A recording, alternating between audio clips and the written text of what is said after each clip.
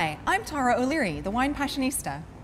Guys, Valentine's Day is right around the corner, and whether you're planning to surprise your lady with flowers or chocolates, or maybe even something that sparkles, you'll want your romantic dinner to be a hit and find a wine she'll really love. I'm going to give you 3 little questions to make sure you find that perfect wine.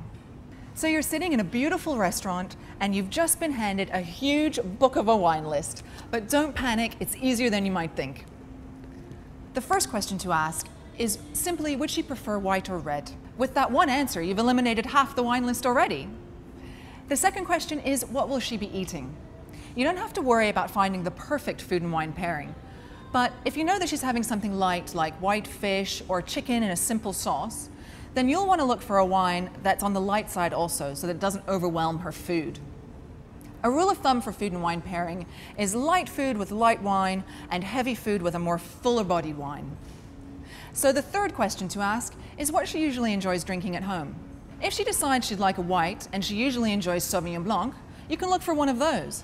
Perhaps a Sancerre, which is a classic wine from the region of the Loire Valley in France, and it's 100% Sauvignon Blanc. But for this occasion, let's pretend that she's chosen a red wine, and for her meal she'll be enjoying a beef tenderloin with a mushroom sauce, and at home she'd usually drink a Rioja or a Malbec. So now you're armed with all the information you need to find a wine she'll love. It would be easy enough to find a Rioja or a Malbec on the wine list, but since this will hopefully be a night to remember, it's a great opportunity to try something different, and she'll be so impressed with your wine knowledge. And don't forget, the best wine isn't always the most expensive wine on the list. The best wine is the one that most perfectly complements your evening. So there are lots of grapes and regions that would fit the bill. Perhaps you would choose a Cabernet Sauvignon from California, or a Shiraz from Australia. Or another way to go is to one of my favorite regions in France, the Rhone Valley. You're going to find wines from the Northern Rhone and the Southern Rhone on the wine list. From the north, they're made with the Syrah grape, which is the same as Shiraz in Australia. And from the south, they're always going to be a blend of several different grape varieties, including Grenache, Syrah, and Mourvèdre. Both the north and the south are an excellent choice for this meal and this occasion. And if you feel like splurging, a Côte Rôtie from the Northern Rhone would be wonderful. It's very elegant, refined, lots of dark fruit with a medium to full body. Otherwise, another excellent choice is a Châteauneuf de Pape from the Southern Rhone. This will pair wonderfully with the beef tenderloin and has enough earthiness to match the mushrooms.